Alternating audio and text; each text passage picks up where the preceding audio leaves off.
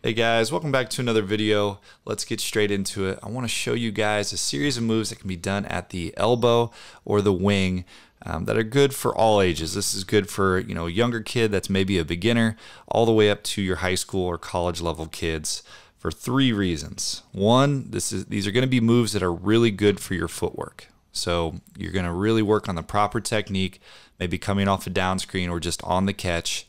Number two is it's going to teach you to be efficient with your dribbles. So as you know, as you get older, you play against better defenders. The game becomes quicker, more athletic. You have to be efficient with your moves and your dribbles.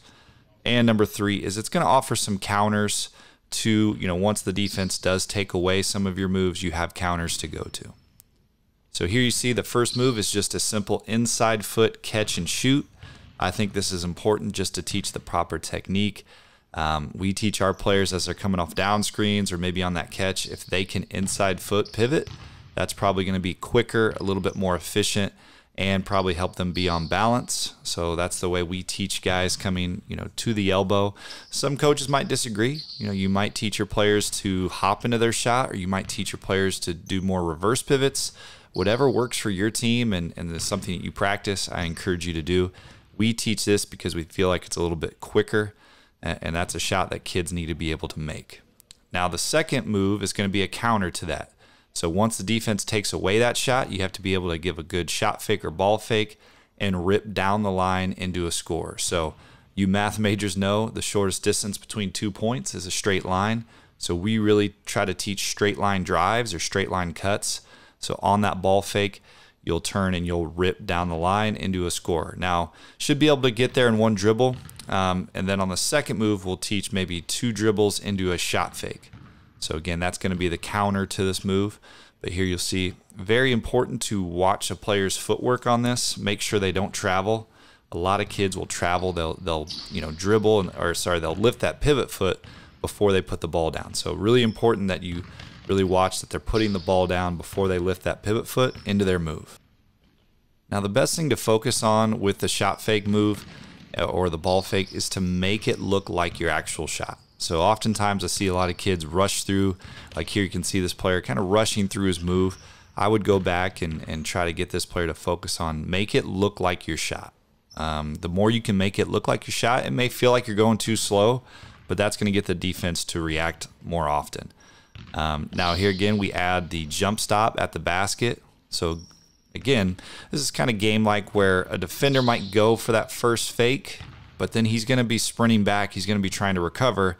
So if you come to a jump stop and give him a shot fake, then you can get him up in the air, get an and one, or let him fly by and make a layup.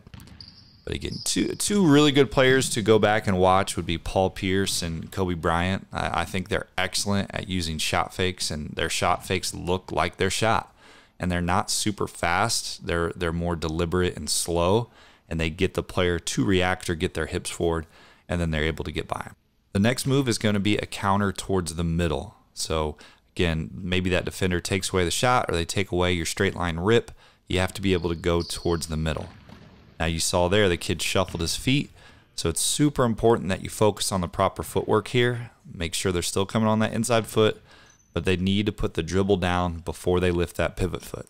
See a lot of kids travel with this move, so if a defender's taking away that strong hand, they have to be able to go to the weak side or go towards the middle.